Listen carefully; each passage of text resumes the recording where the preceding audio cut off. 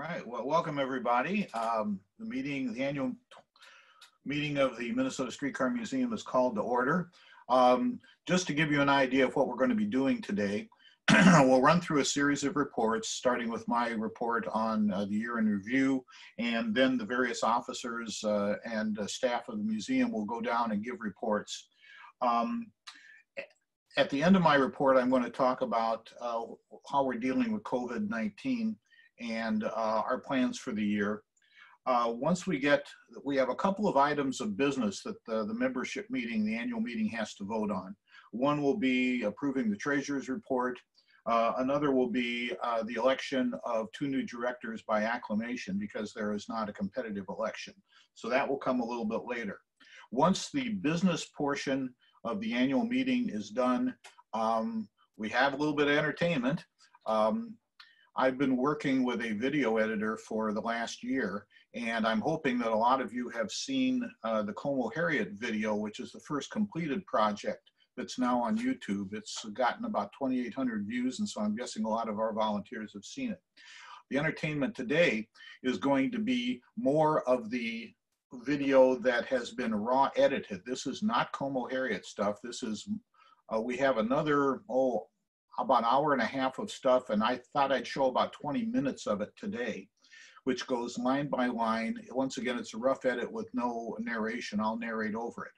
And then when that is done, the annual meeting will adjourn, and the board of directors meeting will, we'll have a short board of directors meeting. We have a couple of pieces of business to do there. We have to elect officers for the coming year, and we also have to appoint the Class 2 appointed directors for 1-year terms. So anyway, that's what's going to happen. The year in review, Chris has got control of the PowerPoint. Chris, if you go to the first slide. So a series of projects were completed in 2019. Some, as usual, some things take longer than we expect. We thought we had 1,300 motors done, and then one of the motors failed. Well, that motor has now been installed back in the car. The car is back on with 4 motors. Because of COVID-19, we had to abort testing after a couple of days, but I was on the test crew, and I can tell you that it's perkier, and it seemed to run pretty well. So at some point we'll resume, but it appears 1300s is probably in pretty good shape pending the completion of testing. Next slide, please. So the big project this year is the rebuilding of the trucks under streetcar 1239.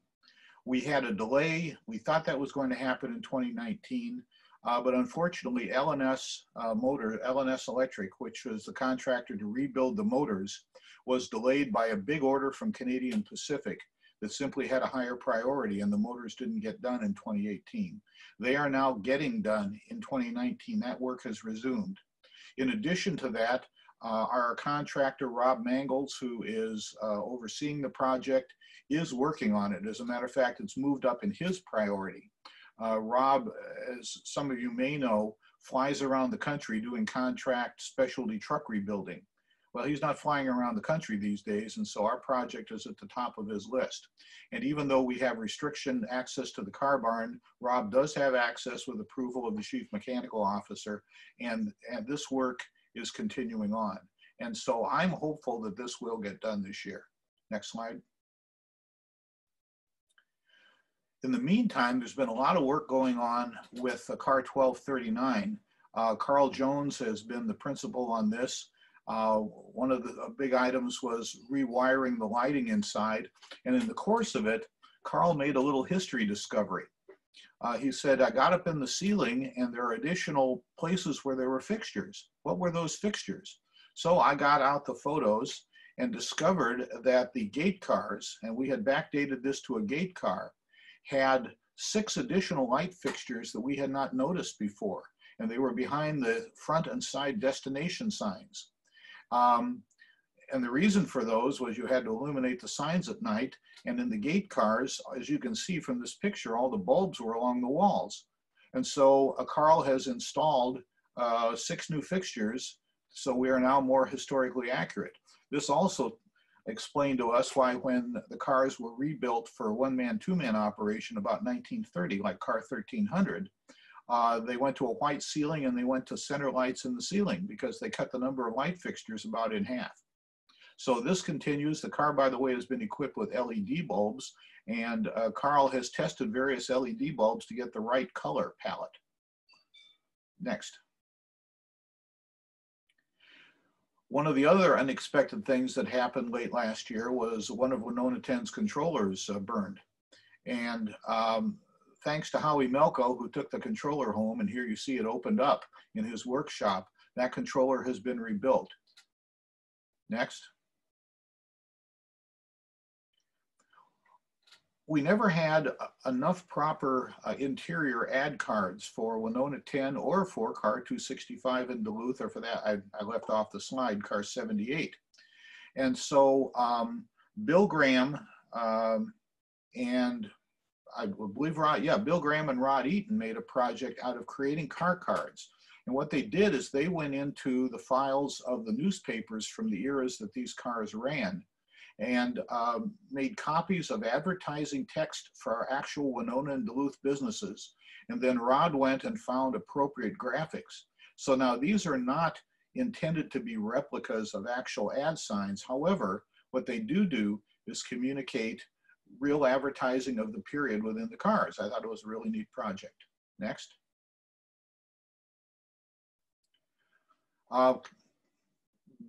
Fargo Moorhead Birney, number 28, had been sitting for years in Ken Albrecht's shed, and that space is no longer available. So it was necessary to get car 28 out. So a crew overseen by Dick Zawacki and a whole bunch of volunteers from Excelsior hired Rocket Crane, got the car out, and brought it to the Excelsior car barn. The problem then was the car barn simply got too crowded to do the things that we needed to do in it. And so it was necessary to find space elsewhere. And the car is out in, I want to say Winstead or Watertown, one of those places. Somebody else can fill that in later. And is now, we've rented some storage. And basically it will have to stay there until such time as Winona 10 can make the move to Lake Harriet, which would then open up space for this car. Next. One of the projects that we did, we had water infiltration into the basement of the Como Harriet depot, and the steps and all were deteriorated. So we hired a company and they fixed it. Next. Out at Excelsior, as we experienced at Lake Harriet, we're getting graffitied on the outside of the car barn. So it was necessary, an unexpected expense, but necessary to go and put in anti-graffiti fencing like we've done along Como Harriet. Next. In the library, there have been several projects. First, we've cataloged all the 3D artifacts, things like the signs and changers and badges and that sort of stuff. Thanks to Ben Fransky and Jim Wilmore, we now have a book scanner. Whenever we resume activities in the car barn, we're going to start scanning documents, beginning with some of the Twin City Rapid Transit records. And also we want to get digital copies of Russ Olson's work papers, which if you look at the shelf at upper right, you can see a whole bunch on the top 2.5 shelves. That's all of Russ's notes, and they're an invaluable resource, and so we want to get them digitized to make sure that that they'll survive. In addition to that, Bill and Rose Aaron did a nice project recently where they cleaned up the library, and we had a whole bunch of photos, illustrations, and other things that were kind of piled on file cabinets, and they've hung them on the wall. So once again, the library is looking better. Next. And in the history outreach area, one of the things I did last year was to add over 600 photos to Minnesota Reflections, which is the online library where you can access photos, over 150,000 photos from about 150 different museums and other institutions in Minnesota. And when you go onto our website to look for photos, that's where you wind up going. So now there's about 2,500 of them in there. The 1950s Como Harriet video went up a couple of weeks ago. That's what I've been working on with video editor Bill Alexi, professional video editor who's donated his time. And that is taking the 2 hours plus of vintage video and putting it into programs. The first step on that was simply, it took us about 40 hours of work just to go and sort it out geographically because it jumped all over the place. So that video is up. The video that I'm going to show you is partially edited, a raw video from this project. And whenever Bill and I can get back together after the virus, we're going to create more programs. The other thing that's been happening, and this is thanks to Brian Long and Rod Eaton, is that we are putting up regular history posts on YouTube, and Rod will talk later about how we're increasing our Facebook presence. Next. Oh, that's the slide for Facebook. So next. So it's always, as Yogi Berra said, making predictions is always difficult, especially about the future, and especially this year. Here are things that we hope will happen depending on when we can get back into our car barns and do things. We're hoping to have Winona 10's motor repaired and a new controller installed on the other end of the car. We're hoping that 1239's trucks will be completed, and also in addition to the various cosmetic work, that we can get the Baker heater replica that we purchased for that car last year installed. We thought last year the new speeder would be done. It's still a work in progress. Hopefully by the end of this year it'll be done. When that happens, the plan is for the old electric speeder to go to Excelsior and for the gas speeder at Excelsior to be sold. I have been hoping now for a couple of years to have solar power for streetcars. Our member Ross Hammond, who's an energy consultant, has been trying to get us signed up for solar farm power. And the problem has been that the solar farms aren't getting done as fast as they were supposed to. But I'm hoping by the end of the year this will happen. And what this means is we'll be buying power from solar farms, which will actually save us a few $100 a year. And then we can boast that our streetcars are solar powered. Streetcar internal wiring is hopefully be completed. I'm not up to speed on the details, so I'll be looking to Dick Zawacki or somebody to give details on that. The other big project that we're going ahead with this year is the overhead wire rehab at Como Harriet and at ESL. We have $55,000 that is specifically restricted and donated for that purpose. I think that project will probably get bigger, and I'll talk about that in a minute. The clean out and cosmetic restoration of Mesabi 10, of course, is in its early stages, but that work will continue when we can get back in the car barn. Another project that we're hoping, Dennis Stevens and others have been working on building the new tower car at Lake Harriet. And finally, our joint project with the Linden Hills Neighborhood Council to put a dozen history signs of the kinds that are along the Como Harriet line, along the 44th Street streetcar right-of-way. Hopefully we'll get done here this summer. Next slide.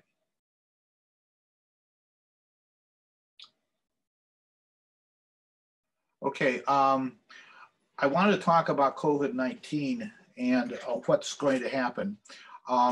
First, you should know the board of directors, if you don't already know, has canceled the operations for the month of May. Now, we haven't looked beyond May because, of course, we want to wait and see what's going to happen. I personally think there's a very good chance that those will be canceled as well. But here's the deal that I want the members and the board to understand, and that is we are not like a lot of small businesses where we are caught in between risking our health versus going bankrupt. We don't have that problem. And the purpose of this slide is to show you that we are in good shape financially. Even though we would take in a net of something like $80,000 of new revenue this year if we operated for the entire year, we don't have to be open this year, and even though we will lose that revenue. We currently, if you can look at this exhibit, we currently have $392,000 cash on hand. My estimate for what it would take to keep the lights on this year, even if we don't operate, but we do shop maintenance type projects is $40,000, which would leave us $352,000 at the end of the year available for capital projects. By my estimation, we have $112,000 remaining of work to perform on car 1239. We've got the money for that. We've got the $28,000 for Winona 10's motor. We've got the money for that. We've got the $55,000 for the overhead wire project. We have the money for that. And Ben Fransky has $5,000 in miscellaneous technological upgrades that we definitely have the money for. And what that does is that drops us down to $152,000. Now, we have a long-standing board-approved policy that we don't want our cash to go below $100,000. And I think that's wise because technically, if you can imagine the worst scenario that we didn't run this year and that for some reason we didn't run next year, we could still survive 2 years of not running at all. Can you go to the last slide, please, Chris? Now, we have options if we wanted to take it down to $100,000 this year. We could overhaul 1239's other 2 motors, which is a little bit more than that. Dick Zawacki, the Chief Mechanical Officer, has said that that is not necessary at this time, that we can run 1239 with 2 motors as we have run car 1300. And so that work can be delayed if we want to. Another thing that we have the option of delaying, we were proposing to pave the rest of the Excelsior car barn floor this year and also realign tracks 2 and 3, because right now you can't take a wide car in and out of tracks 2 and 3 because of some miscalculations when the place was built. We also think that that's also something that is not necessarily pressing and can be deferred this year. And so we're going to defer it. My personal feeling on the overhead wire project, once we get into it, is that it's probably going to cost more than $55,000. And my personal feeling, this has not been approved by the board, and we're not going to take action on this immediately until later this year. But my personal feeling is that we should reserve the $52,000 if we need to expand the overhead wire project once we get into it. So once again, I cannot make this as a unilateral decision. That will be a board decision, but this is kind of the state of where we're at right now financially.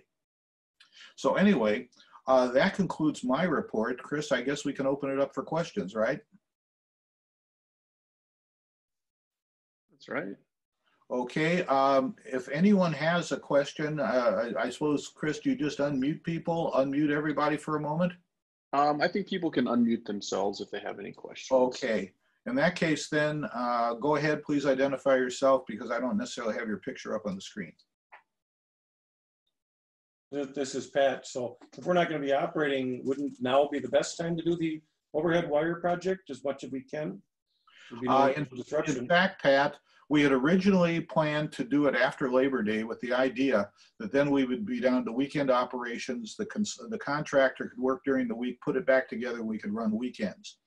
Anticipating exactly what the issue that you raised, that we might not be running this summer, I've asked Chief Engineer Keith Anderson to try to figure out if we could do that. Now, he's currently going through, he's selling his house and going through a move, which is what is delaying that. One of the things that we have to do in order to do this project is to get overhead wire materials from Halton County Railway Museum, Trolley Museum out in Toronto.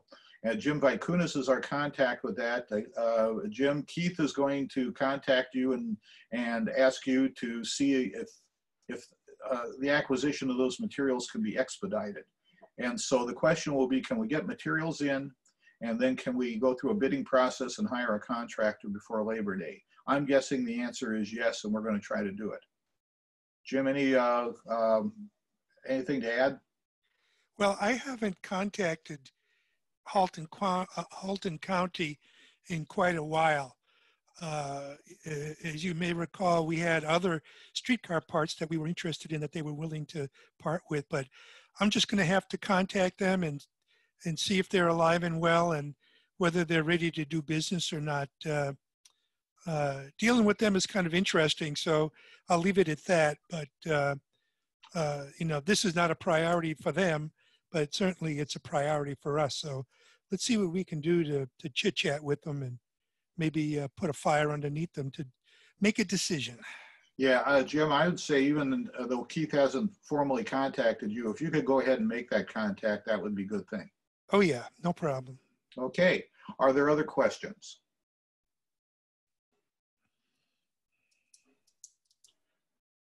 Okay, hearing none, I guess we will move on to the reports by museum officers. The first is the Secretary's report from Jim Vaikunas. Well, good morning all. I'm pleased to report that as of this moment, there are 65 people online, which is terrific. So with that, next slide, please, Chris. Okay, just as corporate secretary, there's certain things I have to monitor. One of which is just compliance with all the federal, state, and local regulatory reporting requirements, and we have met all those. So it's not a lot, but and it's not that difficult. But we have done that. The basic one is the treasurer's report to the state attorney general. So, and that was done in a very timely manner. Believe it or not, our insurance for this year increased by the grand total of $250. All of the primary, the liability, the property coverage remained actually the same for this year. The only change was on the directors and officers insurance. That got bumped up by a couple of $100. So that was pretty good news. Next slide. Okay, membership is pretty stable. You can read the numbers. I don't have to repeat them. Of course, I am concerned specifically about this year with the virus and people's focus on other higher priority things. I've got my fingers crossed that they will continue to support the museum by renewing their memberships. A couple of people have already said they couldn't do it, and that's obviously okay. But I'm hoping that 300 to 320 number that we have been fluctuating back and bouncing forth for the last 5-6 years hold steady. Next slide. And finally, on the governance, I am responsible for just overseeing all the governance things we need to do. And you can read the bullets there. We will have our elections this morning for Karen and Chris Heck. The board meetings, we've had 3. And remember, you can always go to the website to see what was discussed and the decisions made. It's right there in the organizational documents section. So if you're interested, you can find that information, to include the reports from like Chris Hack and Bruce Gustafson and Todd Bender on their respective areas of operations and control. In the last issue of the Streetcar Currents, I made a comment that it would be helpful to have people start renewing online. And I am pleased to report that people read that and they decided to do it that way. And we've had probably 20 to 30 people who have renewed online as opposed to sending in their dues, via the USPS. And as I mentioned earlier, COVID-19 impact on membership, I suspect this year it's going to be down. And the only reason why I say that is our prospective operators usually joined in March and April of each year. And because we have canceled training for this year, I'm afraid that probably 15 to 20 people will not join. They'll wait till next year. And that's unfortunate, but it's just the reality. And I think that's my last slide, Chris. Jim, please tell them about your plans for the currents this year. Oh, well, yeah. We had a short discussion in, I don't know, last week or so. And we will continue to publish the currents. And of course, it won't be a lot of current information because we're going to be kind of in hibernation, except for the folks that are working in the shop. So I'm hoping that those folks will take some photos, and I'll be down there. Once they open up, I'll be down to take photos to report on progress on the various projects that Aaron mentioned. Plus, we're going to probably have maybe just a tad more short little historical vignettes. A couple of interesting little things came up just over the last 2-3 weeks that are could have gone into the history magazine, the Twin City Lines, but maybe we'll put them with the help of Aaron and maybe a couple of others, put them into the current. So look forward to having the currents come out, during the course of the year, as it normally did, May to October. Hopefully it'll come out monthly. Okay, thank you, Jim.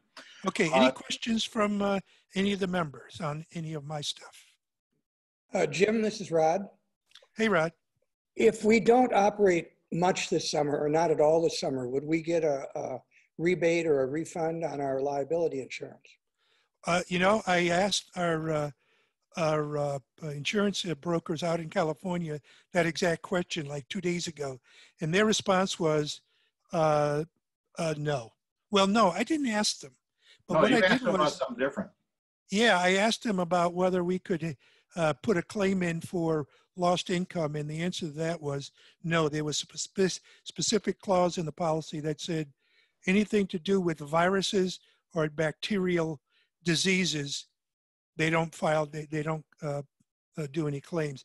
The thing with the liability is we're still going to have members on and about the property, probably starting in, I don't know, maybe in May, who knows?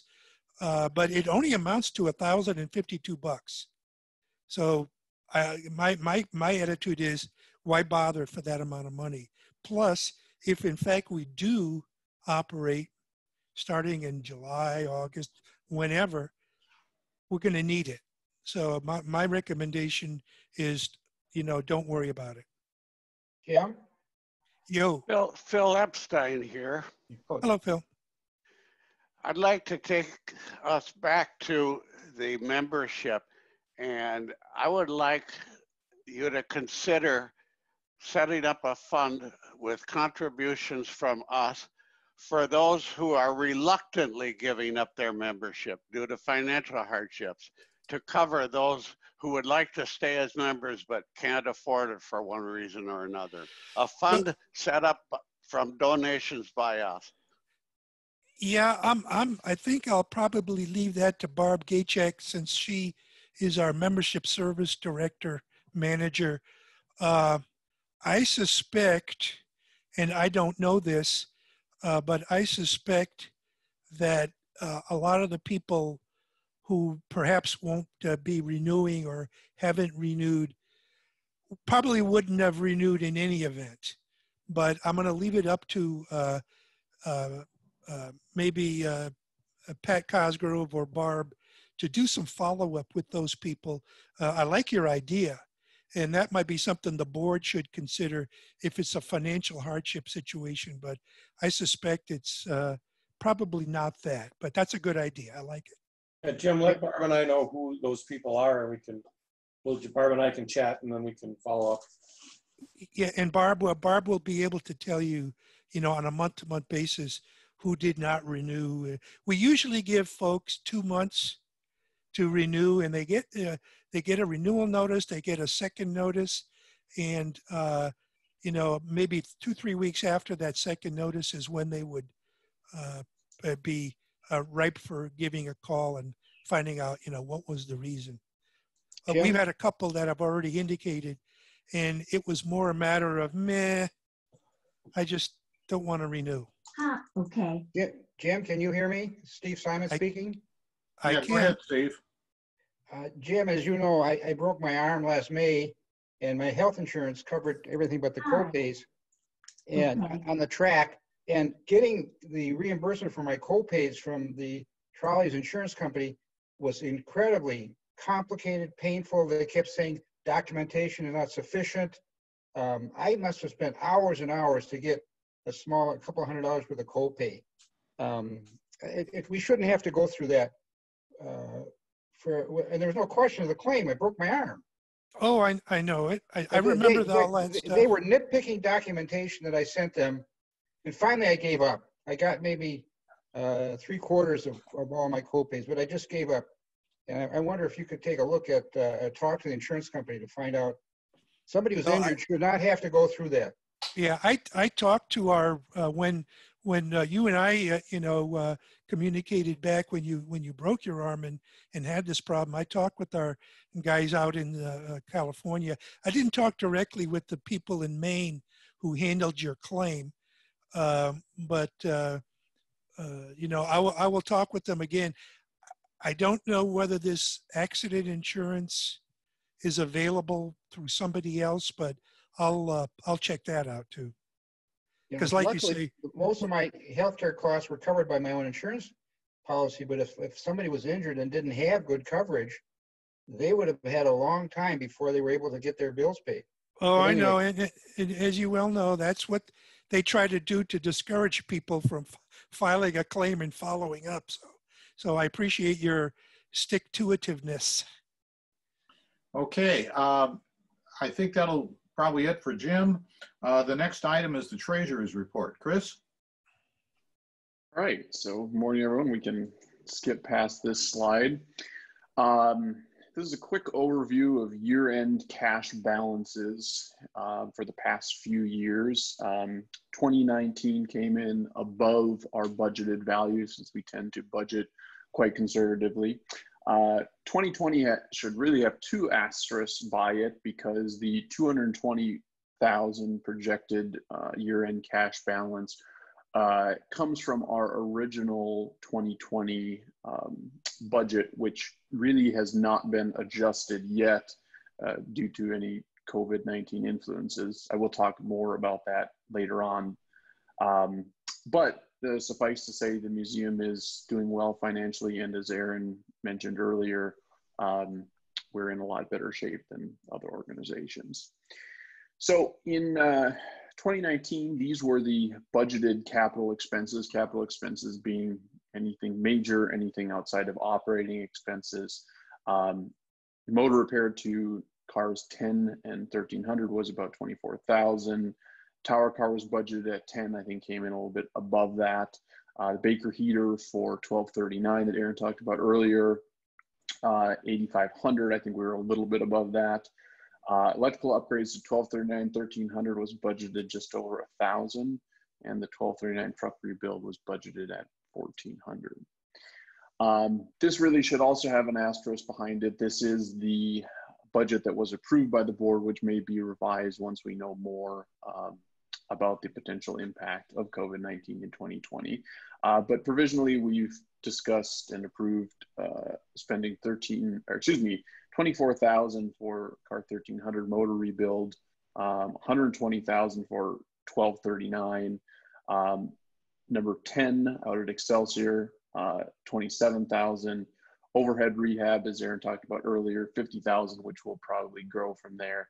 And the car barn rail realignment, which, as Aaron also mentioned, will probably be curtailed, was 7,000. This is some information on the operational income history by category.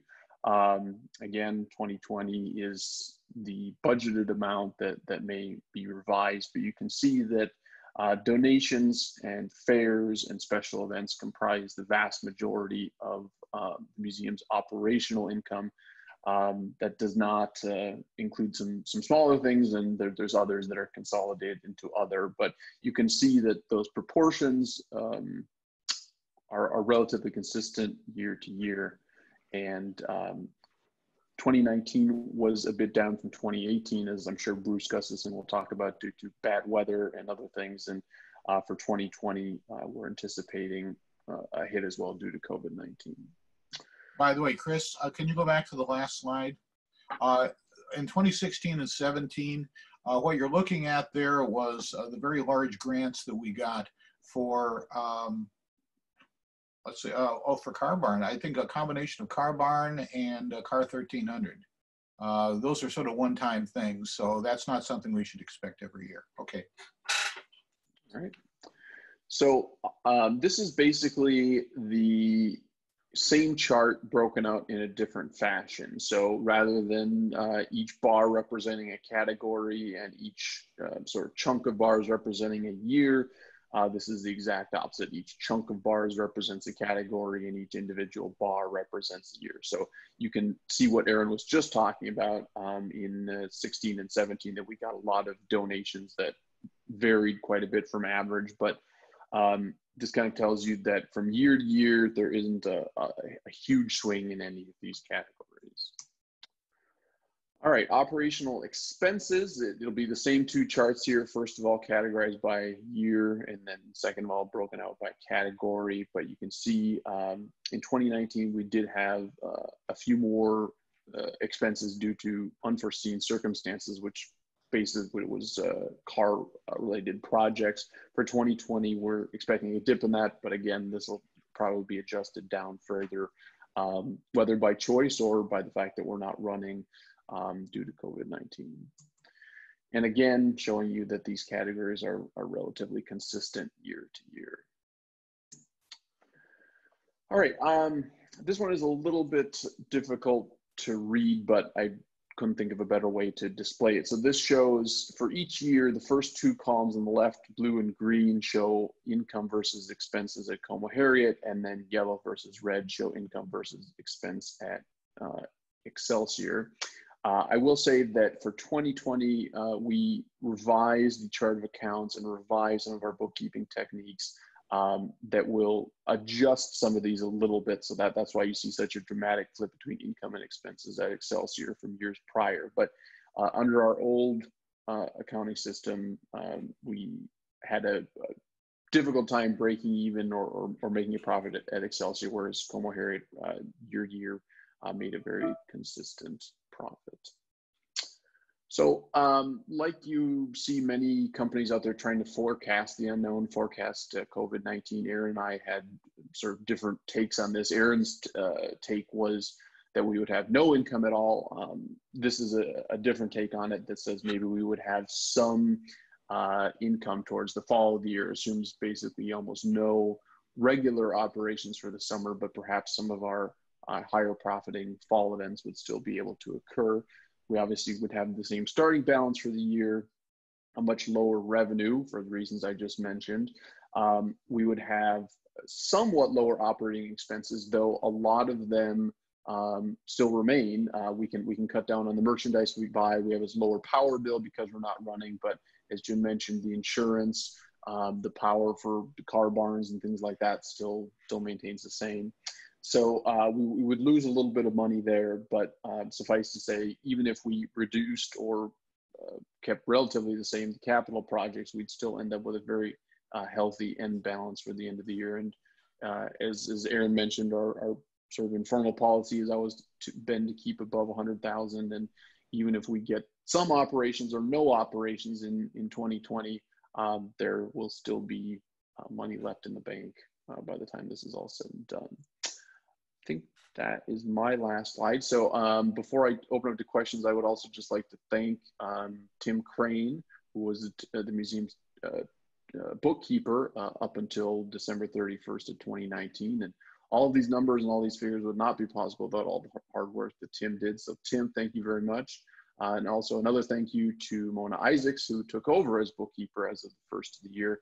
And the budgeting amounts and all that would not be possible without the hard work she does and continues to do so. Thank you to Mona as well. So with that, any questions about the museum's finances?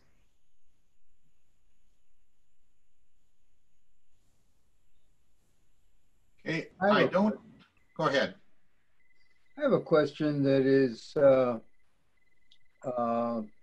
because I'm a relative newcomer, what happened in the year 2015?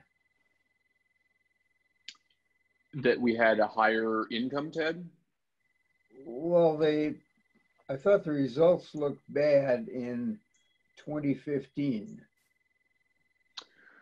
I don't remember, to be honest. This was before my time as treasurer. I think it's inflated a little bit because 20.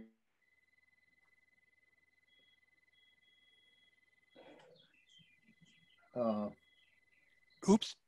I'm not getting you. I think we lost Chris and he's the, Chris, are you there? Yeah, I'm here. I think we Okay. lost Chris for a Can second. you hear me? We can now. Oh, okay. I'm not sure what happened. You Okay. glitched. So I guess I'll repeat what I just said. Ted, this was before my time as treasurer, so I don't recall. I think it's a bit not necessarily misleading, but it looks worse than it is because 26 and 2017 were years with extraordinary donations. But Keith, Aaron, do you remember? Can you show an expense chart for 2015? Sure. I just wondered if No. there was a hurricane that I missed or something. That... No, I mean, we were coming off the Como Harriet Car Barn expansion. We had spent a lot of money. We spent $250,000 on that. So there might be some abnormalities there, but no, Ted, I don't think there's anything out of the ordinary. Okay, thank you. Any other questions for Chris? I move to accept the treasurer's report as presented. Daryl? Oh, I'm sorry, before Pat makes his motion, was there somebody else with a question? Yes, I have a question. This is Aaron. Yeah, Dennis, go ahead. Would it be useful in future years to break out grant money from other donations? Well, we certainly keep a separate record of it. I don't, we had a whole discussion as to how detailed the general ledger should be. And we kind of said, hey, a donation is a donation, but I keep a separate record of all the grants. So we've got that information. I see Daryl Arndt. Did you have a question, Daryl? Yes, I did. In respect to the, I'm not suggesting one way or the other, but at the toward the end of the year, if you do limited operations, your expenses are going to exceed your revenue. Is there a point where it would be best not to operate to save that deficit, eliminate that deficit, or maybe there's a PR aspect plus the benefit of members at least getting to do some operating? No, Daryl, I can tell you that when we operate, we turn a huge profit. And so even though we're a nonprofit. And so, no, there's no downside to doing any kind of limited operation. It's always a moneymaker. Oh, I misinterpreted the chart there, I guess. I think that the reality of it, Daryl, is that if we don't operate in the fall, we will lose money. If we do operate in the fall, we will probably still lose money. We'll just lose less money. And the reality of it is that the incremental cost of operating for a little bit in the fall is easily made up by the income we will take in from those rides. The expenses that we incur are sort of all of the other things that still happen regardless of whether we're operating or not. Okay, thank you. Yeah, Chris, and one comment I'd like to make is, and I don't know how it's proportioned out over the last couple of years, but for the dozen to 15 days that we operated for Halloween and the Santa Claus streetcar rides, that comprised about 30% of our gross income. Mm-hmm. So, I mean, if we can start operating, for example, in September or October, we'll be doing pretty well, with the proviso that we're going to have to be careful about social distancing and the wearing of the masks and all that, Yeah, so that's going to obviously have a part to play in operating for at least in this year. Yeah, and by the way, I don't want to get into a discussion of social distancing or how we would do it just because that'll tie us up. Oh, yeah, I know. Do we have anything else for the treasurer? I'm not sure when Dennis Stevens asked this, but he asked a question in chat and I can answer it now. Dennis asked, is our intent to reuse the overhead conductor, or that is to not replace significant portions at Como Harriet? Dennis, yes. I think from our discussion so far is that there shouldn't be a need to replace much, if any, of the overhead conductor, that the work taking place will largely be to tighten the slack in the line, to realign the placement of the overhead over the center of the track or tangentially as necessary, and lastly, to replace any rotten poles. Thanks, Chris. Mm-hmm. Okay, I think now we're probably ready for the motion. The membership has to vote to approve the treasurer's report. And Pat, you have the motion. Yes, I move to approve the treasurer's report as presented.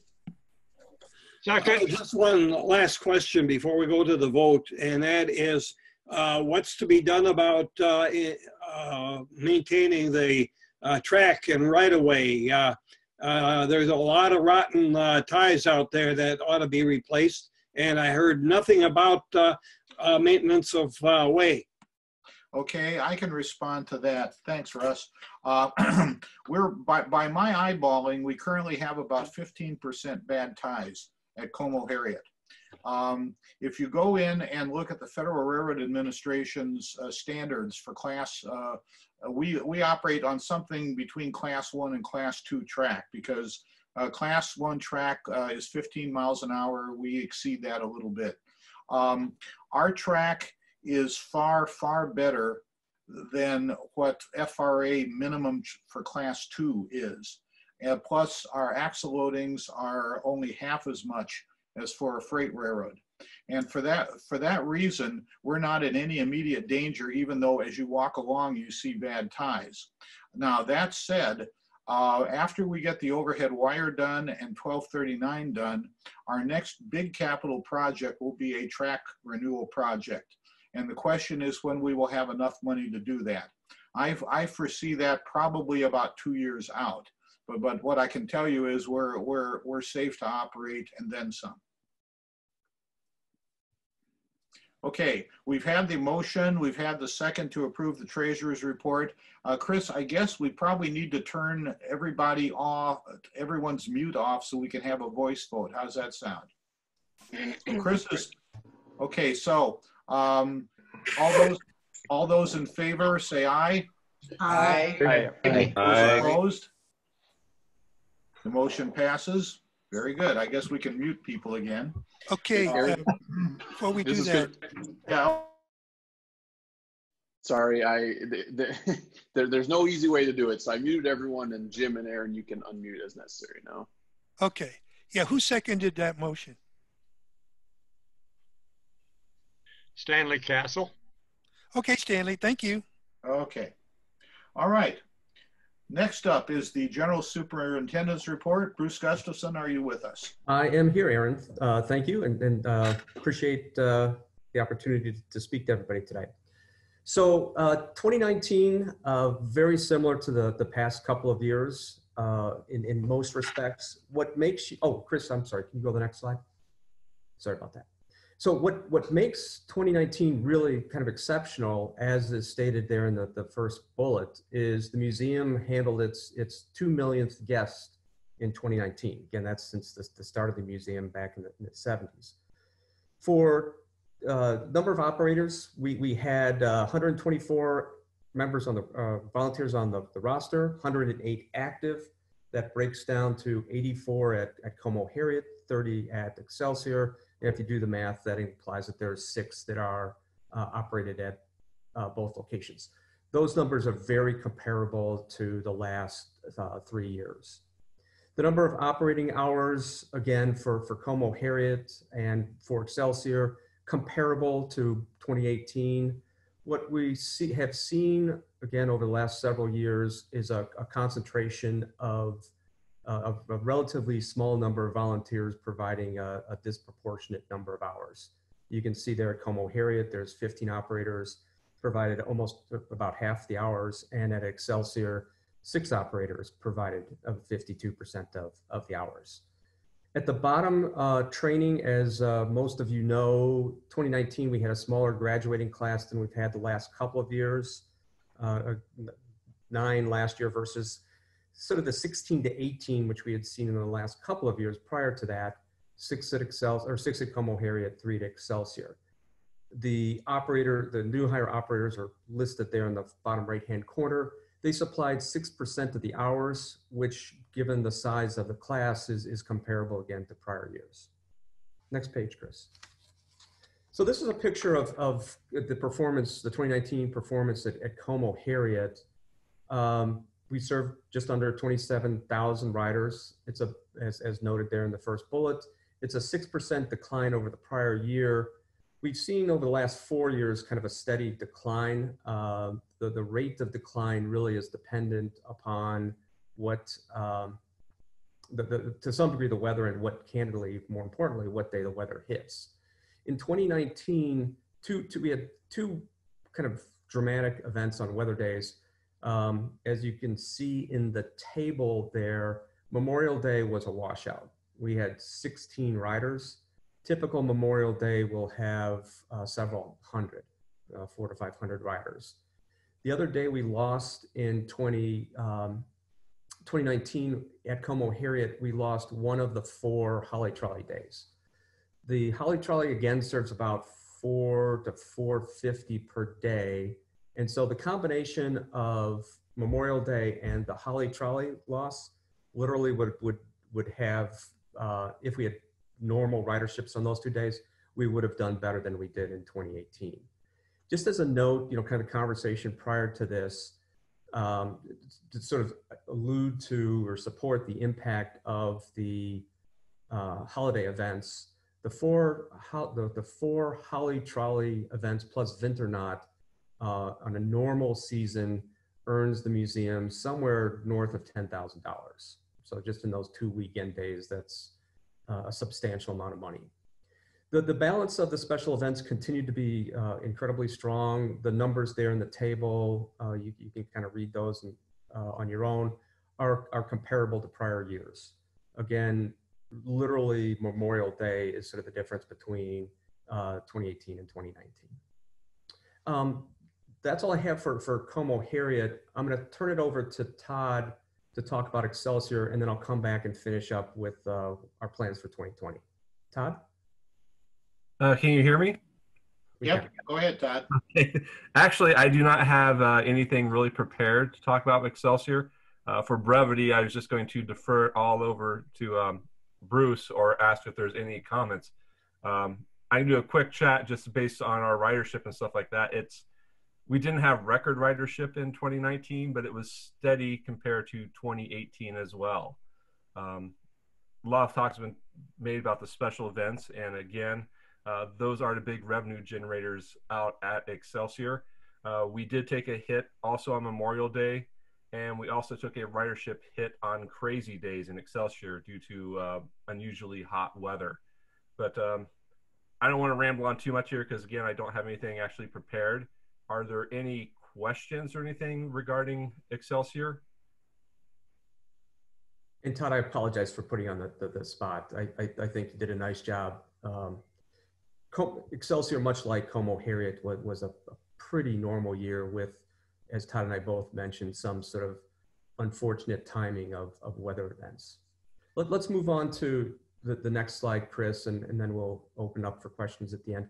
So COVID-19, again, this is just sort of a recap from some of the comments that both Aaron and Jim have mentioned earlier on.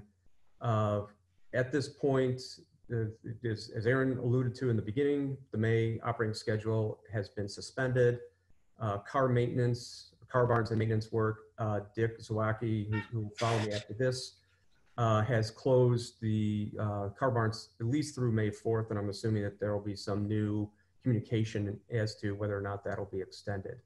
As Aaron also alluded to, we have canceled the 2020 training for, right, actually it was Jim did that, canceled the training for new operators this year. I have sent out and I've received approximately 65 of the recertification quizzes. We are moving forward, assuming we will open up at some point. Getting the recertification quizzes completed will allow us, once there's a decision made to actually operate, will allow us to sort of get up to speed much quicker than if we have to do the quizzes at that time. Next slide, Chris. So we had, prior to, back in, I guess it was January, the Operations Committee got together and we did make some changes or modifications to the schedule. We have eliminated Monday evening service. For most of you, I think you're aware that Monday, Tuesday, Wednesday all are relatively weak performing schedules. We eliminated that to twofold. One, Chris and others had asked for some time, non-weekend time to do, potentially to do some sort of maintenance work, and it would also give some options for training should we need to do that. In its place, we've added a Friday afternoon service for the summer months. This is a follow-up to what is a very successful Wednesday afternoon service. So we've expanded our daily service just in a different spot. And then we have extended, as it says there, we've extended regular service through the third weekend in October.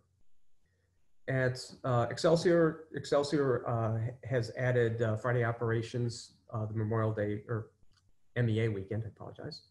And then there's been some changes in the farmer market operations. And so the schedule will be consistent with the new schedule for the farmer market operations. So with that, that's the sort of the full gamut of both 19 and 20. At this point, we'll open it up to questions.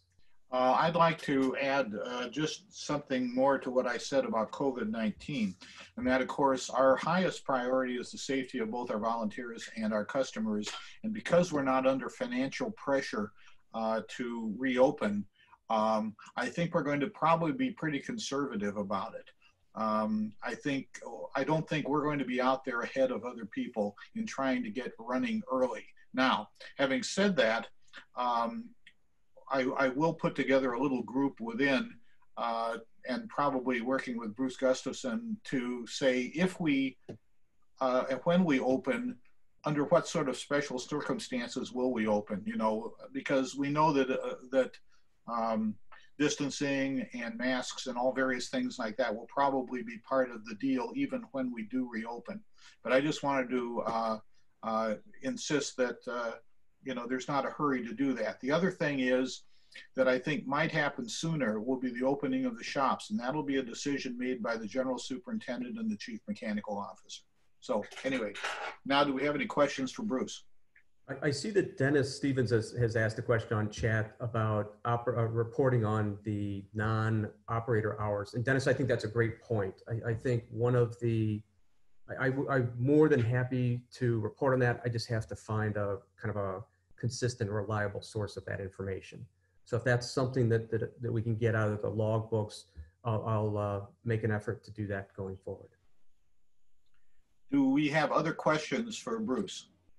This is Chuck Anding. I'm not sure if this is for Bruce, but it just got started thinking about if we do go back into operation with this COVID-19 out there, have we given any consideration to getting any of the disinfecting equipment, those sprayers or anything like that? Well, once again, I think it's premature to get into the details. Suffice it to say that we will not reopen until every possible detail and everyone is satisfied. The other thing is that if we do reopen, of course, it will be voluntary because we're not going to ask any volunteer to do something that they feel would endanger themselves. So, you know, you make a good point. I think that'll be part of whatever package of policies and procedures that we adopt. This is Leah Harp. I just wanted to point out in the last report with the training class from 2019, of which I was a part, there were 2 female participants, 2 graduates, and I think that's wonderful to increase the numbers, and I look forward to supporting more outreach to diversify our volunteer base. Thank you, Leah. Is there anybody else? Okay, if not, we're going to move down to the mechanical department report. Dick Sawacki. Yes, this is Dick. Hi, Dick. Go ahead. Chris, could I have the next slide, please? I think you just went backwards. Oh, no, wait, I'm sorry. Sorry, you didn't. Yeah, as mentioned before, we have ceased all maintenance activities at least through May 4th. We have allowed a few people back in the car barns on an as-needed basis. I guess in addition to that, we just have found out that the Minnesota Transportation Museum is going to be opening their car barns for maintenance, and we will probably follow a lot of their guidance as far as how we open once we do decide to open. But as of this time, at this point, we haven't made any specific decisions or set any dates on when that will happen. But just to reinforce what Aaron had said, certainly we're going to respect everyone's decisions on coming back, and you know, we shouldn't make any judgments on anyone's choices on whether they deserve or want to come back or not. That's personal, strictly a personal decision to be made. As Aaron already reported, we've reinstalled the new motor in 1300, and this will be our top priority to get the car back in order or back running, do the maintenance on once we do start to open up the car barns. But the good thing is that except for the test runs that we need to do to give ourselves a little bit more confidence in the new motor, we'll just need to complete our normal preseason maintenance. And that's the same with car 322 also. We'll just need to do our preseason maintenance. As Aaron reported, about 12:39, the two motors are being refurbished by LNS. We should expect them to be finished with those motors in a couple of weeks, and new components are being fabricated by Rob Mangles, and also we will be having some parts made by Truex Manufacturing. So that's really the report as far as CHSL. Chris, if you could go to the next slide, please. At ESL, again, car 265 will be our top priority to get it back in operation for the 2020 season. The way it looks right at the moment, we need to just do our normal preseason maintenance, check the brake shoes, do that type of thing, and make sure that it's ready. One correction to Aaron's previous report, the controller that was damaged actually happened on car 78, not on Winona 10. Thank you. Sorry about that. And not a problem, Aaron. But due to great work by Howie Melko that he did all at home, he completely rebuilt that controller, and as you saw in the picture, it looks it's much better than new. I can tell you that. We have actually put the controller back into the car. The crew was working on making all the hookups to that controller when the COVID-19 pandemic hit, and so that's where we're at. Certainly, we'll do make any changes to the other controller from what we've given what we've learned on the AN controller, but the crew has not had a chance to look at that other controller yet. as Aaron said, Winona 10, we're waiting for the new motor to be, rewound by AC Electric. The problem with that motor is that it was built in about the 1890s, and the way that the coil windings are made, without going into a lot of detail, it's much different than is currently done, and so they're having problems finding vendors that can do that winding. Given that, I have approved them to have some samples made by a coil winding house that was suggested to us, and I haven't received any updates from AC Electric about how that's gone. So that's where we're at with Winona 10's motor. With Masabi 10, as Aaron said, we're just going to continue to clean it out and start to do some refurbishment on it. But again, because of time that we have in the barn this year, that we may have to put that off for a while. Fargo Moorhead 28 is actually out in Watertown, Minnesota, in a fellow's barn. We moved it back in there back in October of last year, and it's in the back of his storage barn. This is a place that normally stores boats for the winter and stuff. So the fellow that owns the place understands that we're going to keep it there for a long time, and we should have no problem with that at all. So that's about all I have, and if there's any questions, I can certainly try to answer them for you. Dick, what was the problem with the controller in 78, and are there things that you learned from that failure that we should be looking for on the controllers on 1300 and 1239? Sure, good question, Russ.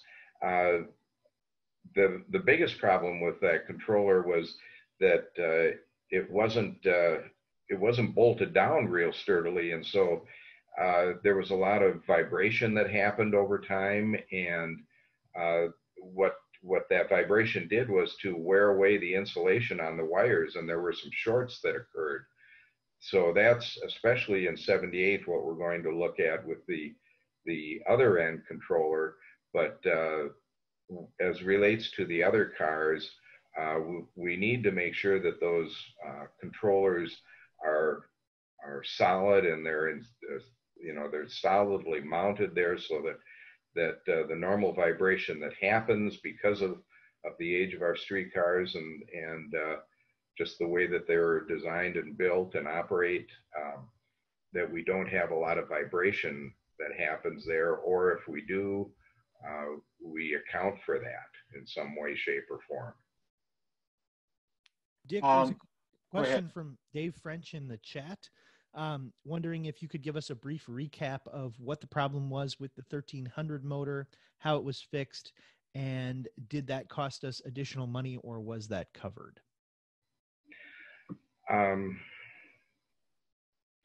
Yeah, I didn't see that. Thanks, Ben. The problem with the 1300 motor was that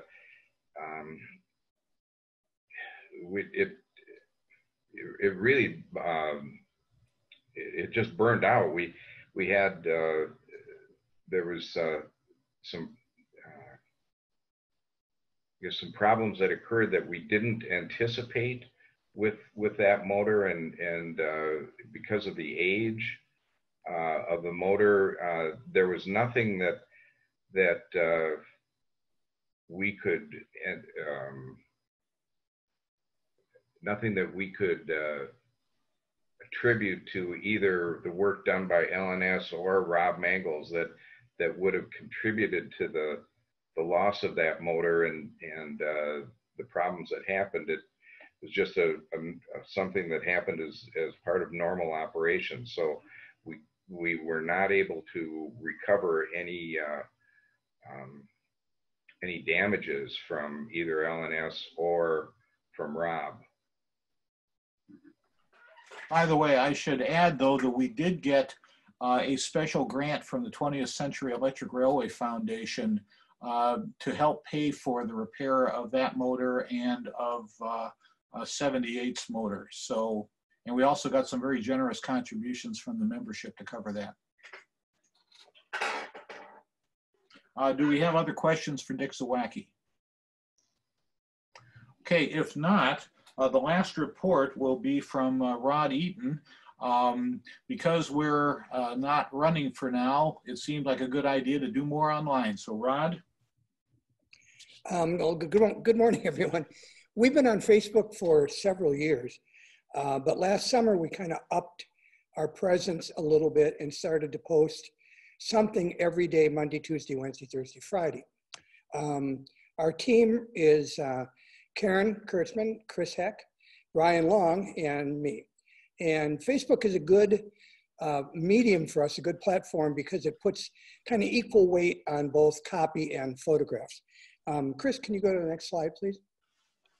Facebook also hits our demographic better than most of the other social media. Just very quickly, you can see that in the 25 to 34 age category, and especially 35 plus, Facebook is by far the dominant preferred platform for people to communicate. And that's what we're looking for, because we're looking at families and women with families, and Facebook does tend to skew just a little bit more toward women than men. Chris? During the week, every day has kind of a different theme. I think it's like the old Mickey Mouse Club, where every day has a different theme. On Mondays, we used to post a schedule every day. We've dropped that for now, of course. We feature news or events from both lines. On Friday, Brian posts a history, kind of looking back. And on Wednesday, we do a rotating series of features like Bill the Motorman Says. Next slide, Chris. There's a lot of ways to evaluate how well you do on Facebook. They compile a lot of data. One metric is called likes. Likes are people who are fans and are willing to put their name behind that. And here's just a quick comparison of how we stack up against a couple of other local organizations. You can see that with about 2.3 thousand likes, we are behind the carousel at the zoo, way behind MTM, but we're ahead of the Association of Museums. So we have a lot of room to grow in attracting more people who like and follow us. Chris? Looking quickly at some of the things that we've posted in the last few days, reach and engage are two other metrics that you look at closely. Reach is the same as it would be in any other advertising. You're looking at how many people are exposed to your post. Engage is a real important metric because it's the number of people who you know looked at you and they did something. They clicked on your post, or they said they liked it, or they loved it, or they did something else that showed you that they were really there. Next slide, please, Chris. You can see that some of our posts do better than others. Here's one of our rotating Wednesdays where we look at some car cards. This reached about 630 people and engaged 90 of them. Chris? Here's one of Brian's Friday posts. It had a reach of 750 people, but look at how high the engagement numbers are. This is typical of the Friday posts. A lot of people react to that. There's a lot of questioning or communication. Sometimes Brian says, guess where this picture came from, and people will jump on and take a guess at that, or comment on the location and so on. Next one, please, Chris. This is a story about Excelsior, and this reached over 1,000 people with a pretty respectable engagement of 200. Next one, please. And you can see that the numbers go up sometimes. This was a post just a couple of weeks ago that talked about Steve McCullough's effort to collect N95 masks out of our 2 shops and donate them to the Minnesota Nurses Association. This had a really strong reach of over 2,000 people and engaged 460 of them. Next slide, please, Chris. And this is our champion to date. This is from just about 2 weeks ago when we announced on Facebook that we had a new video on YouTube that showed the Comer Harriet line in the 1950s. This reached over 6,000 people with 1,200 engagement. One of the major reasons that reach tends to go up is that people share posts. And that happened here. This had 35 shares. That means that people who saw this on their Facebook feed shared it with people on their Facebook feed. So you get an exponential growth of how many people are exposed to the post, and that really bumps up the reach. Last slide, please, Chris. So what could you do? Two things. With the lines down, we don't have any events to talk about. We don't have anything going on at the two lines that we can talk about. So content is becoming a problem. We could use more stories, especially as people start to go back to work in the shops. But other things that are happening behind the scenes would also be good content. Facebook right now is a way that we can reach out to people and engage them. And that's what we need to do, I think, in a time when we can't have people coming down and going for a ride. So that engagement is important, and they like to see what's going on. One of our higher posts had a photo of some of the people at the Excelsior Car Barn working on props for their Halloween event. That did very, very well. People were excited to see that. A post about how we working on the controller had a lot of people share that post. So content is an important piece of this whole thing. If you don't belong to Facebook right now, why don't you? It's free. It's not something that's just for kids. In fact, it's much more of an adult medium. And you can be a like or a follower of our page, Minnesota Streetcar Museum, or just enter MSM. And then by liking and sharing our posts, you help spread that message to a larger audience. So that's our Facebook posture. If anyone has a question, I'd be happy to answer it. Rod, a suggestion? Rod, a suggestion? Yes. What about doing some posts on Facebook going back as how the trolley handled the 1918 flu epidemic? What changes they made, how it affected ride? Because that would be, I would think that would attract a lot of interest. That's a good idea, Steve. Actually, I just researched that because Dave French had suggested I do a story on it. And in fact, I've got something written up, and I think we can kind of put that one out on all of our various media. Rod, I'll get you some. Thanks, Aaron. Rod, there's a text question from Dave French basically asking how we can track conversion rates from Facebook activity to actual people showing up to ride. Tracking people from Facebook to riding, that would be a hard thing to correlate exactly. One of the things that we post, for instance, on maybe once a month or so, is an item that we feature from our store. And we've done that to see if we can affect sales in any way. The results of that have been pretty disappointing. I think we've only got 1 or 2 verifiable times when we've advertised something on Facebook and then actually had something sold as a result of that. One thing I'm looking at though, Dave, if you're listening, is trying to have, these are ideas that we had before we realized that we might not be operating too much this year, but doing things that would involve contests or prizes that might drive people from Facebook to one of the 2 lines to ride. Last year we promoted our events heavily, especially into the fall and as we went into winter. And based on some of the feedback we got from Facebook, we know that that helped a little bit because people would say that they did that, they rode on this, they saw Santa, and so on. But it would be difficult to find an exact correlation, just as it's difficult to find an exact correlation between any kind of advertising and direct results.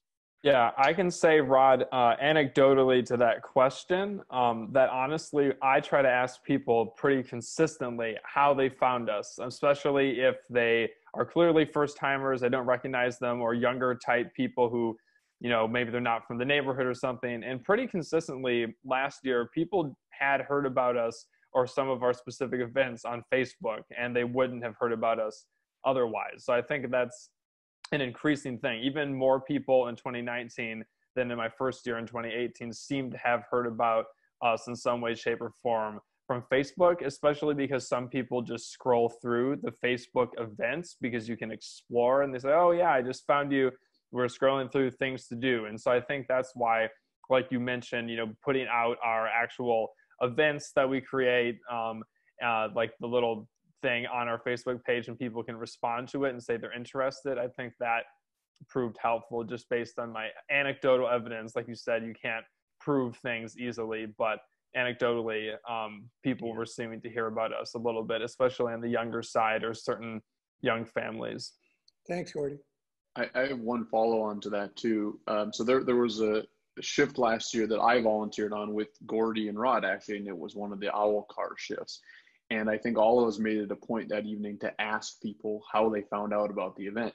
And without exaggeration, 100% of the people who showed up had heard of the event, either because Gordy had shared it on Facebook or because the Facebook page Old Minneapolis, which has something like 95 or 100,000 likes to it, had shared the information on it. And so that I think emphasizes the necessity for us to try to grow our reach on Facebook as much as possible, because the more people we reach, the more we get to show up, because we know that, as Rod said, only a small percentage of those who actually see this stuff act on it. And by the way, I should insert, one of the things I've been following since Rod's campaign to upgrade our content started was the number of people who are following us.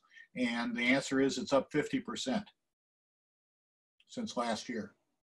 Let's see, anything else for Rod? Okay, we've got one more piece of business to do for the membership meeting, which is the election of directors.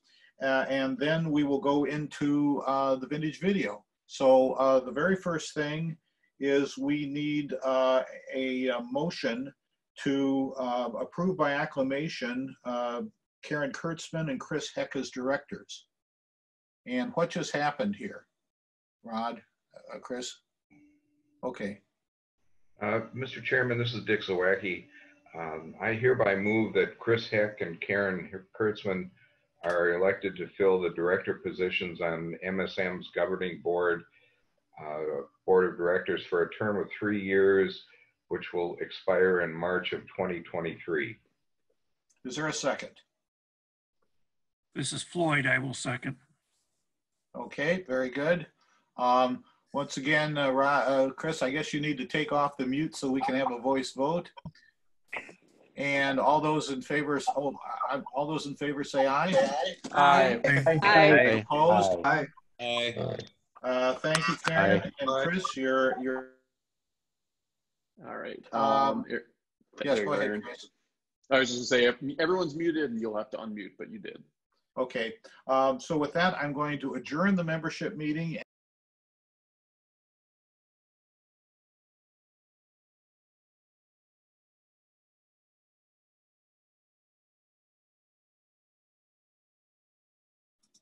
Okay, folks, you just watched a streetcar cross the Bryant Avenue Bridge, and now we're riding the Bryant Avenue line. We're going to cross Minnehaha Creek on the Gauntlet track. That's the two tracks that overlap but don't actually come together in a switch. This was one of the few places that existed. Now we're crossing the bridge over Minnehaha Creek. By the way, you'll see lots of cool 1950s cars as you watch this stuff. We're going north to south, by the way. How do they come together without a switch? Well, it's not a switch. It was just a way to squeeze two tracks together without the mechanism of a switch. Okay, now you'll see little breaks between them. This is Washington Avenue going by the Federal Building at 3rd Avenue South in downtown. Now we're going out the Minnehaha line, and we're on 27th Avenue at 27th Street, where we're stopped for, this is an MRA, Minnesota Rail Fans Association fan trip.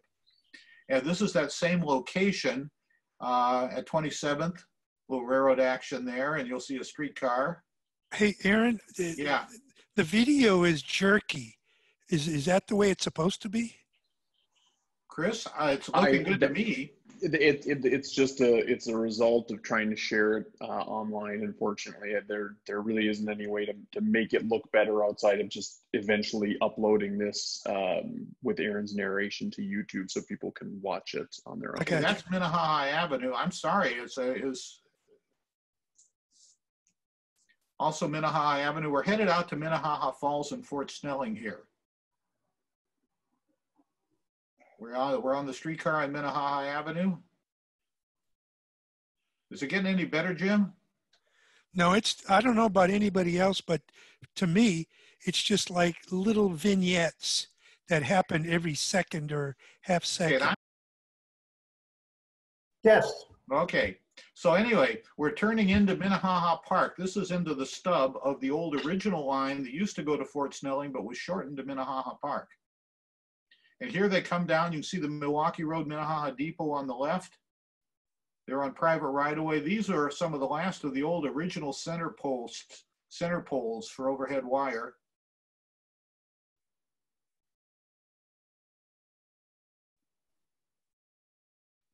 Now we're on the Fort Snelling private right-of-way.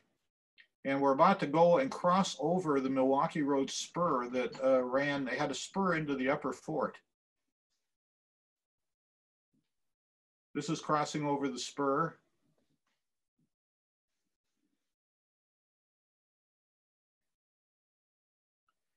This is another view in that same general area of Fort Snelling.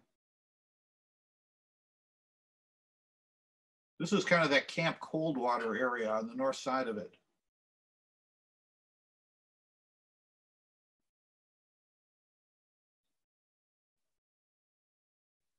Now here you see it actually crossing over the Milwaukee Road spur.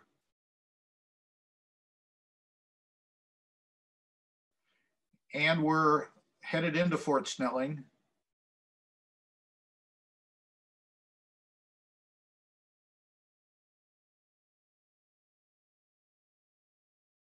Now this is a fan trip on the Broadway line featuring the last of the lightweights, number 4, which was the backup car for the Fort Snelling shuttle. And this is on Golden Valley Road at Upton Avenue. You tend to get a lot of fan trip footage. And here he is going around the Y.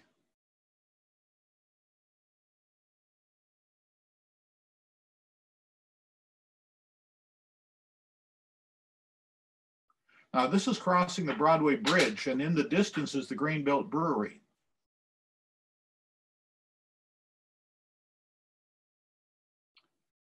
And now, of course, the Broadway Bridge didn't dump into Broadway. It turned to the left and dumped into 13th Avenue Northeast. Now we're in the middle of the Greenbelt complex, crossing the industrial spur that went down to Graco.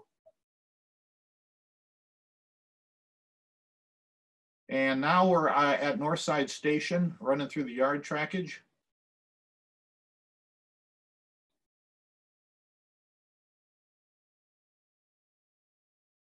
Of course, this is one of the 4 cars that was built for Stillwater Local Service in 1925. And then when that was eliminated in 1932, these cars were kind of spread around the system.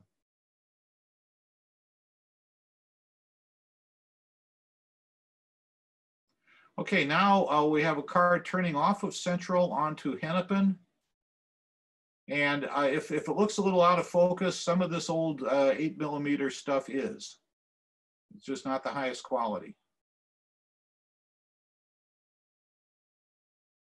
Okay, now this is at Broadway and Monroe, where the Broadway line and the Monroe line shared trackage on Broadway going by Logan Park. One of these cars there, that's the Monroe car, followed by the Broadway car.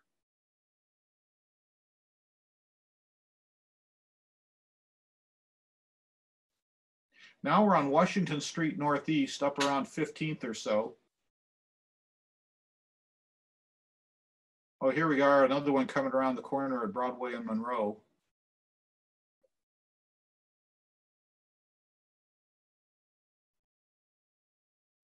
And now they had a temporary track closure right here. They were working on the grade crossing with the Northern Pacific Mulberry line. And so they put in one of these portable switches so the cars could run wrong track.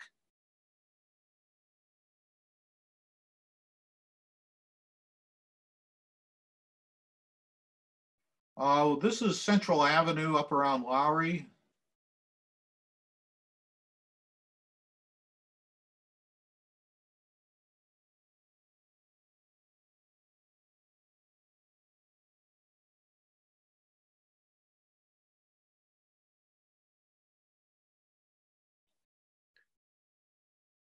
Aaron, if you move your cursor, that box might disappear, maybe? Oh, maybe? Yeah, thank you. Okay. Not sure. Okay. This is once again up on the Washington Northeast and that same location at 18th Avenue. Now this is Central Avenue, almost up to Columbia Heights. You're at about 35th Avenue North along Columbia Park. And now that's up at 37th and Central at the boundary of Columbia Heights.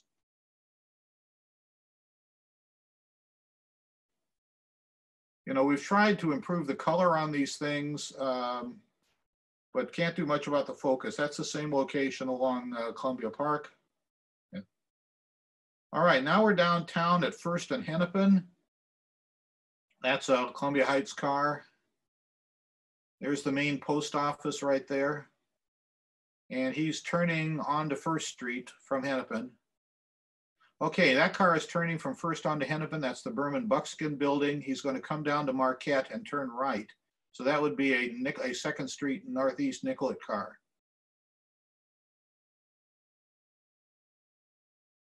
I love the two-tone automobiles.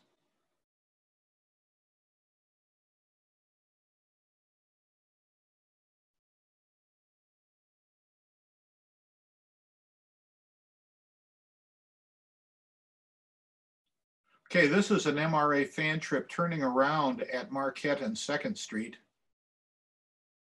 Car 1269 was one of the inter-campus gate cars, and it was a favorite for fan trips.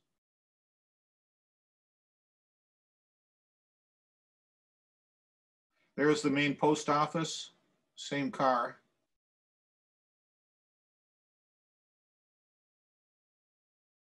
That's a bad, that's on Marquette at 5th Street.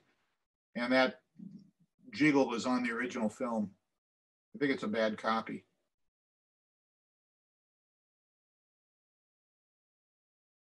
Let's see. Oh, yeah, Grant and Nicollet. And at Grant Street, all the Nicollet cars went over to Marquette. I think this is out of order. That's another Columbia Heights. All right, now we're on a Nicollet car about to cross Minnehaha Creek.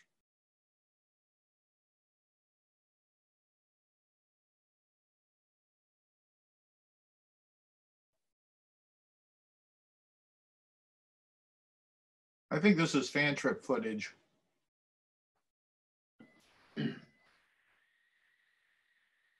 We're not going to use all of this footage, but it's we had gotten as far as putting it in at least pretty much geographic order.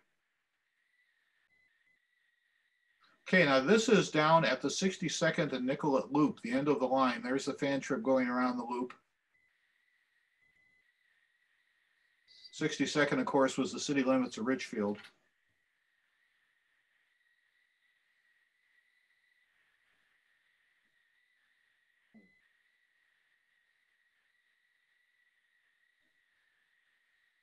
Now we're running up Nicollet Avenue. This is on the, there's one of the frost shield is up there on the window.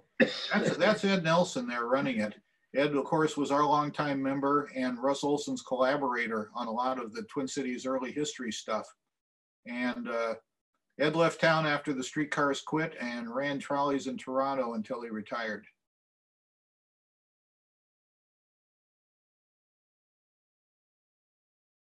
There you see the big door handle for the gate car door.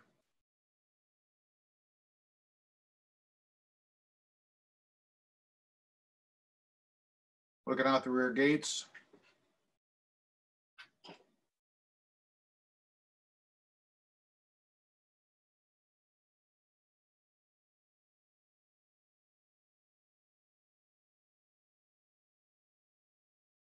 Okay, this next segment, we're still on the fan trip. We're going out Glenwood Avenue. You can see downtown in the distance. We're up, I don't know, about Girard or Humboldt.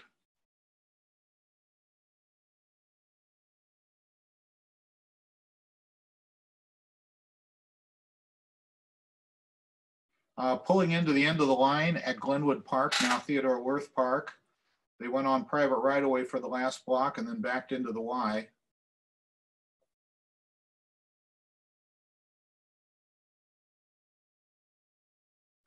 Now here he's backing into the Y.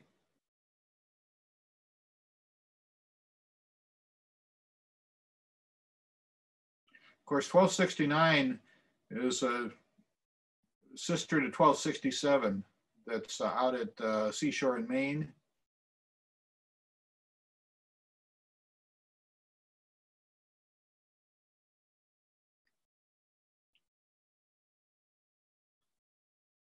And I think we're going to go out the 4th Avenue line now.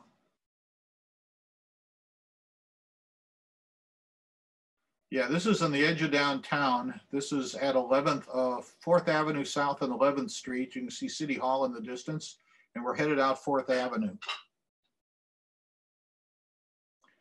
This is right next to the old Central High School at 35th Street. There you see Central High School.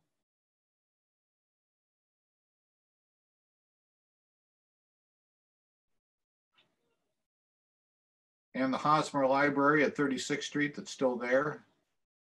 Now, I think the line was already out of service. That's why the bus is there. They ran a number of these fan trips on the day after the line was abandoned.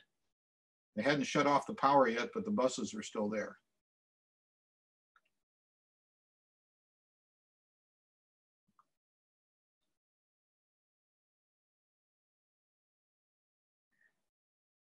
Okay, this is the end of the line at 48th Street, backing into the Y.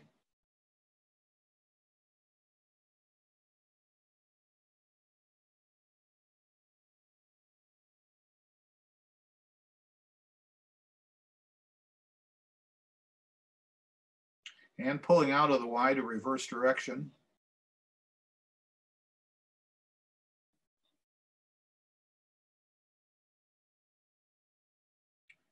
This is Plymouth Avenue, just west of Penn Avenue.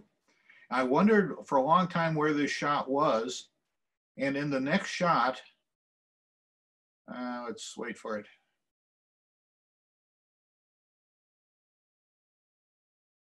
So that would be Plymouth and Russell right there.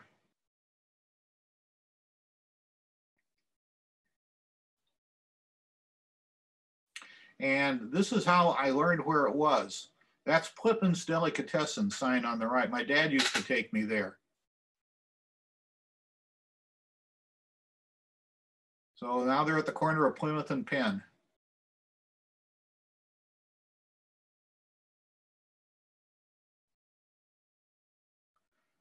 So unlike the Como Harriet line video, we have only fragmentary stuff from the other lines.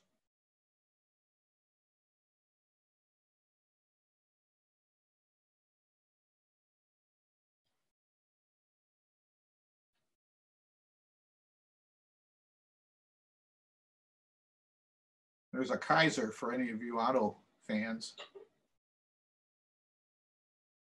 This is car 1268, and car 1268 was purchased. The priest at the Catholic Church in Robbinsdale was a trolley fan, and he purchased this car, and the body without the trucks was placed in the playground of the Catholic Church's school, and was there for many years for the kids to play on.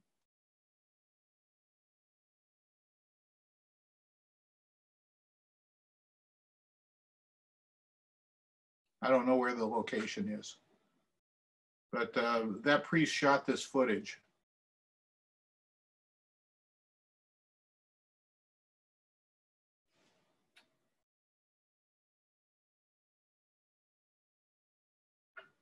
We got about 4 minutes or so to go here, and then I'll stop it because this whole thing runs about 40 minutes. And that's longer than I think we can save some of this for the future.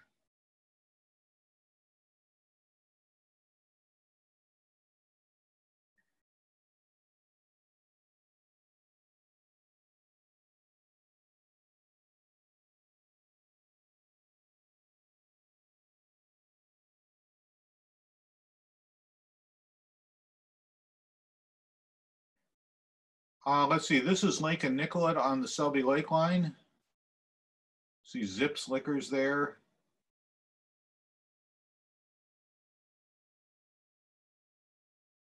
And this last series are Selby Tunnel in downtown St. Paul. Here we are up on the top of the tunnel. And they didn't run real fast up and down this hill. 7% grade.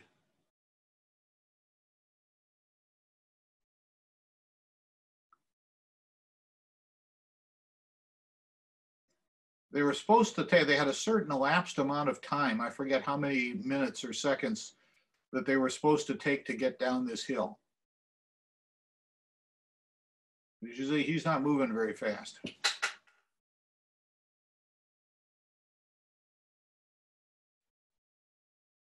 There was a terrible accident. We have a photo of it where a car coming in the other direction dropped off the middle there onto the top of the tracks and people were killed.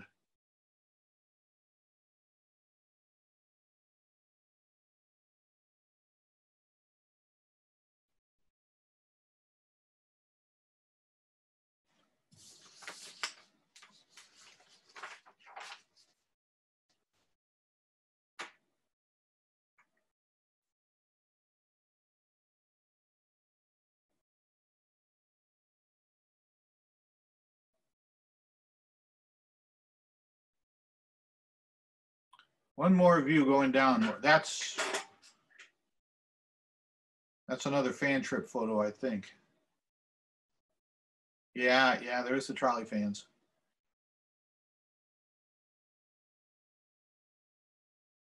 Coming out the bottom.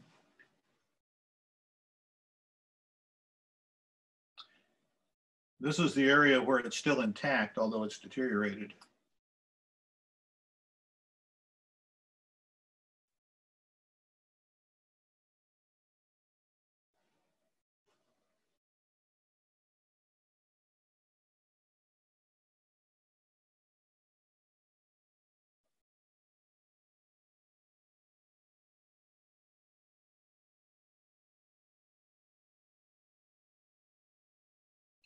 And down 4th Street where the Green Line operates today.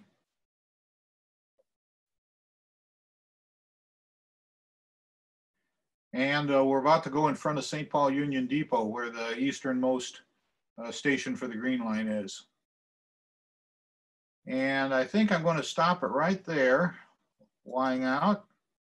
And let's just say that that's it. What we'll do now is we're going to have a very brief board meeting to elect officers and appoint the Class 2 directors. So anybody who wants to watch that, you're welcome. The board members stick around here for about 2-3 minutes. And Chris, can you put us on screen there? I guess I get rid of this thing, don't I? Let's see. There we go. Okay, I closed that out. Sharing. Okay, there. I All stopped right. your screen sharing for you. Okay. Everybody, thank you very much. All right, I see most of the people have signed off. So I will now call the board meeting to order. And have we unmuted all the board members? Please unmute yourself. You've all received the agenda. Do we have a motion to approve the agenda? Chris Well, Heck.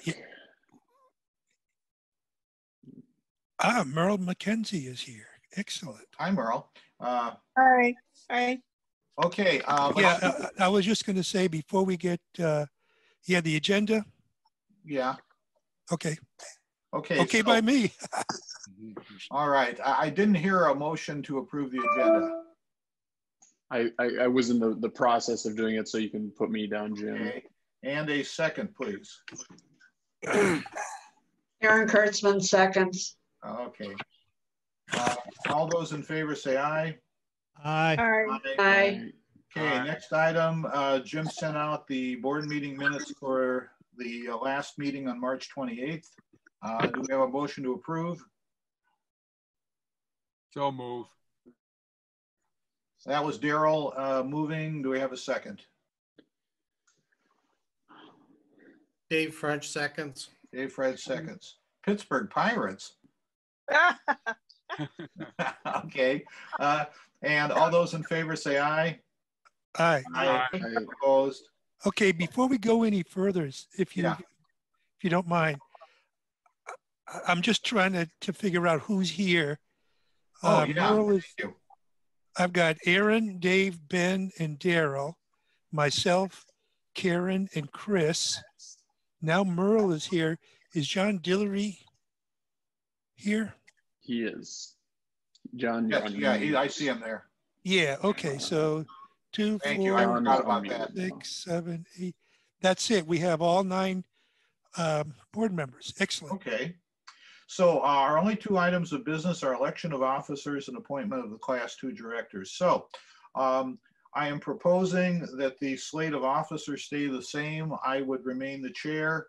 Dave French would remain the vice chair. Jim Vaikunas would remain the secretary, and Chris Heck would remain the treasurer. Can I get a motion to that effect? Ben Fransky so moves. And a second, please. Second. Okay. Merle. Merle seconds it. Any discussion? Hearing none, call the question. All those in favor say aye. Aye. Aye. Opposed? Aye. Very good. All right, and then on appointment of Class 2 directors, Merle McKenzie, Daryl Leipold, and John Dillery have all indicated a willingness to serve another 1-year term. And so I'd like a motion to approve their appointments. Karen Kurtzman, I move to approve their appointments. Okay, and do we have a second? I'll second it. Daryl, I don't think you can second this one. Okay. I can't. But Dave French so moves. Seconds. French, very French so moves. Okay. And thank you for doing this for another year. We much appreciate it. All those in favor of these appointments say aye. Aye. Aye. Opposed? Motion is approved. With that, we'll adjourn the meeting. Hey, Ben, since I've got you here, and you had seen I sent you a text or two. I did. I'm entering my busy season of grading from now until May 15th. So That's maybe okay. otherwise, yes. The answer is yes, we can do it. It's a matter of time. I might be able to touch base with Chris because all the stuff to do it is down there. So if someone else is willing to actually do the setup work, I could touch base with Chris. He might be a likely candidate for that. Otherwise, after we hit May 15th, I'll be able to. And I'm happy waiting till then. Just know what we're talking about is Rod Eaton would like to have additional material for online. And one of the things he's going to do is to promote on Facebook some of the PowerPoints that I narrated for new member meetings that are already on YouTube. But one of them, Streetcars 101, I want to redo. The other thing is I've got to narrate a bunch of additional PowerPoints, but I'm having trouble doing that on my home computer. My program has been crashing and I haven't been able to transfer the narration to movie format. So I think it's best I can do that in the car barn. The other thing I'm hoping is that we can maybe arrange some book scanning sessions in the car barn with one person at a time. Yes, and I have the stuff now to complete that too. It's sitting in my entryway. So okay. Anyway, those were just items since I got you together. Is there anything else that, since we're all together here, that people need to discuss? The meeting's formally adjourned. I can help you with the PowerPoint stuff, Aaron. Okay. Who else did I hear from there? I was just going to say, we're hoping to be able to start the flea market on Saturdays in July in Excelsior. Mm-hmm. Just so you guys know. That's our plan. Okay. By the way, I love the fact that you're standing in front of the Golden Gate Bridge. Chris, at some point, I'd like to learn how to do these backdrops so something better in my basement shows up. Sure. Does anybody else have anything informal or that we needed to discuss? Yeah, I had the thought crossed my mind when I got that and forwarded it to you guys, that email blast from MTM about their procedures for opening up the shops, their shop. And of course, they specifically said, you know, Osceola is closed, Jackson Street is closed to the public, but the shops are opening. And I'm not sure, I guess Dick would be the one to work on coming up with those procedures that MTM has, so we can maybe get back to a little bit of that. But when will the board meet to talk about June in terms of ops, or July maybe? That's a good question. I hadn't set a date, but it seems to me that maybe a week or two into May or something, we should have another session to decide what we want to do with ops. Yeah, I was talking with Tim Fleming the other night, who, by the way, used a part of his largesse from the IRS and the federal government to renew as a lifetime member, which I thought was pretty cool. And we were talking about it, and he, of course, he asked the question, when will we start operating? And I thought about it for just a second and realized, you know, when the restaurants are allowed to open up that's when we probably need to seriously discuss us, you know? Yeah, I mean, one of the things, and I wish Rod Eaton was still on here, but one of the things that for the Heritage Rail Alliance, which we are the members of, that is the trade organization, they're putting together a little committee, which I'm a member of, to talk about, boy, I'm getting feedback here, to talk about the measures that are necessary for places to reopen and to achieve social distancing. So I'll be at least getting the latest on where the thinking is, and I'll be passing that along to you. So anybody got anything else? Aaron, not, Stanley Castle is here. Hi, Stanley. I have some unruly facial hair I'd love to give to you if you need any more. I'm growing my own, thank you. And on the welding project that I suggested for the shop, I got control of that already. So thank you for talking to me the other week about it. All right. Peace Well, and happiness. Very good. Okay. This is Karen Kurtzman. So are we saying that we're getting together again in the middle of May to discuss moving forward? Yeah, we'll get together a week or two into May. Okay, thank you. We'll send something out. Okay. Okay, in the meantime, everybody stay safe. Thank you very much. Thank you. Well, thank you, Aaron. Good.